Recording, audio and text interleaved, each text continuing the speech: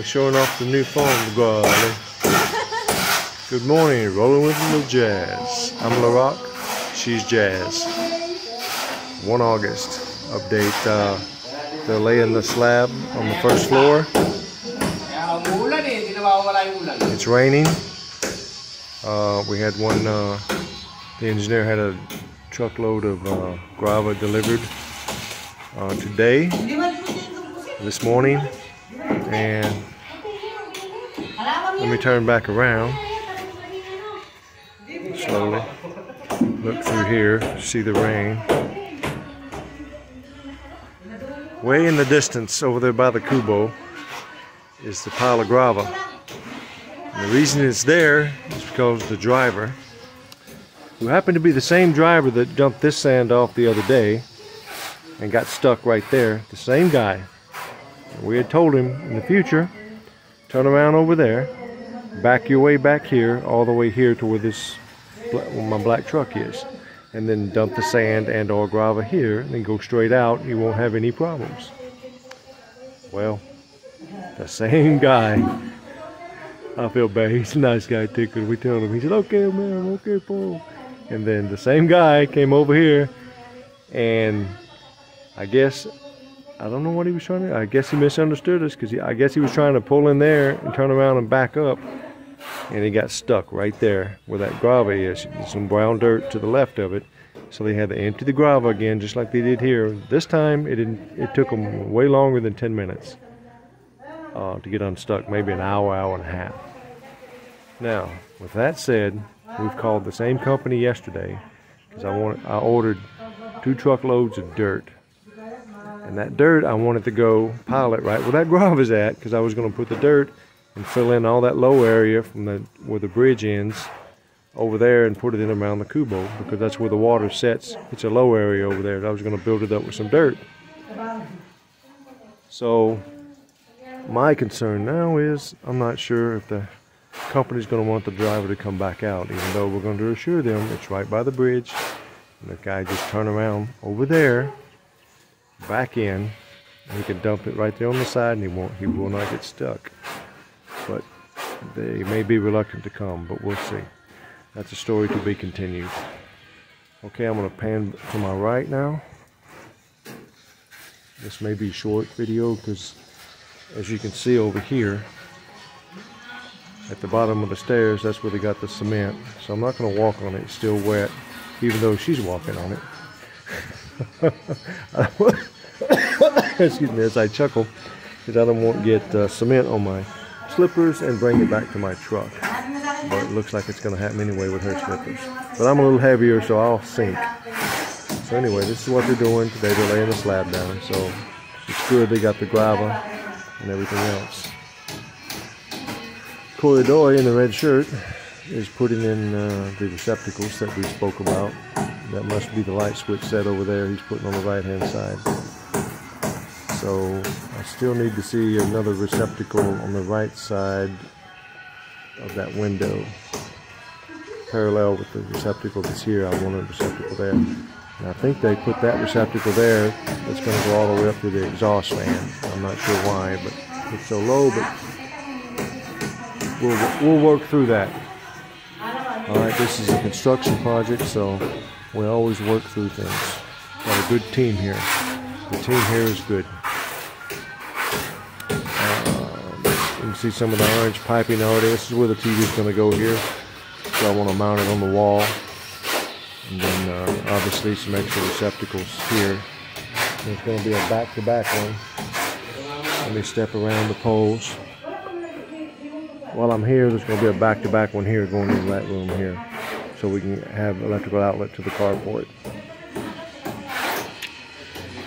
So when I step in, I have to be careful. There's rebar strings down at the bottom of the foot.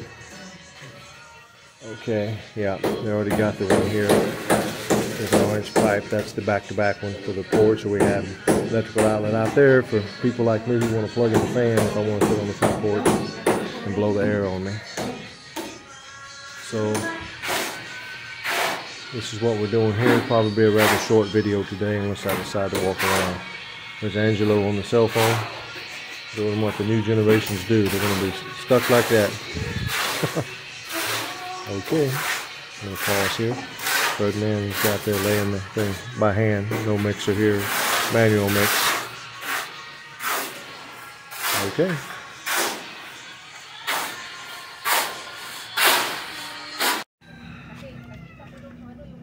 Welcome back, people. This is why I like Koya Mike. He showed up 5 minutes ago. Looked around, looked at the situation, assessed, and I wasn't expecting him to work today. I figured he was going to see what needed to be done, and 5 minutes later, he's changed, and look at him. Look at him. He is the man.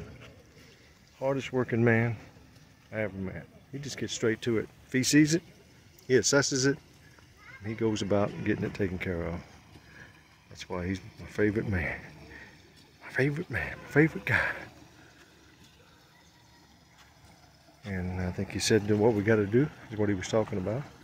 We got to stop this somehow or another, but he agreed with us. Put another culvert down this way. Start going that way, so we'll stop it from coming here. So he's gonna look like dig down and open it up a little bit, so for now the water can go there instead of here. And look at that, see?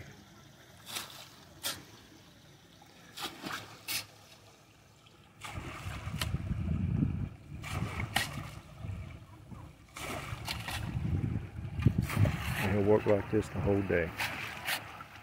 That cigarette in his mouth, that's all he needs. He's like Tatai on foreigner farming in the Philippines. Koya Mike, hard-working man. That cigarette, give him some tubig, some merienda, some lunchtime ulam. That man will work, and he'll work, and he'll work. God makes good people like that in this world. Okay, I'm gonna let him do it. Do a slow pan, and we'll connect this later. And I was talking to the guys this morning. They said all this water, which is I was hoping. There's even some over there and in the back. It's about ankle deep around the house and in the back. All this water is not from the rain, not from the ulan. Okay, this water is here because behind me, what I've been showing in this video, the land, the water just came in, it's too strong. Malakas is what they said. It just came in and just bulled through the dirt that was there, and it just pulled out and just flooded and started taking dirt and concrete and everything else with it. So I can't remember if I filmed this already, but we put a grass and roots here and a sandbag, and then we got another one over here. So the water has stopped, and the water is receding from where it was earlier when we were doing that. So eventually this will all be absorbed into the ground. Only reason it's still here is because, as you can see, it's being fed through here. So Koya Mike's sitting down, and he's gonna cut a way through there and let the water run, and hopefully pile it up here, and maybe we just sandbag it here and let the water take these sandbags, sandbag it here, and let the water run through there. See, he thought about that right away, not me. I was thinking about other stuff. See, that's why I like Koya Mike. Okay, folks, we're gonna let him get busy without being photographed. He'll work like that all day, I tell you. Okay, we'll start splashing all these footage together. It's still running. Looks like they picked up a little bit more momentum. However, you see the water levels dropped, and it's not bubbling. There's a space there now, so the water's receding. But we plugged it up as much. We've slowed it as much as we can, but it's still seeping through. Okay. These are the days of our lives.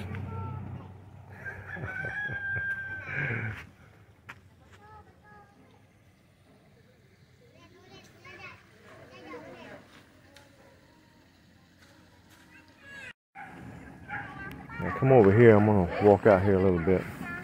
I don't sink too much, and I'm going to walk over there. I have a pretty good idea where the water's coming. It's right over this area here, and I can see it moving here. Just wanted to come and have a closer look, see. see it running. I'm not mistaken, it seems to be running slower now. Watch, so that means hopefully the water will begin to dissipate more. The best way to know is when you start see that water bubbling as it's hitting the culvert. When that stops bubbling, that means it's actually lowering and the water's going under it and it's not bubbling up there.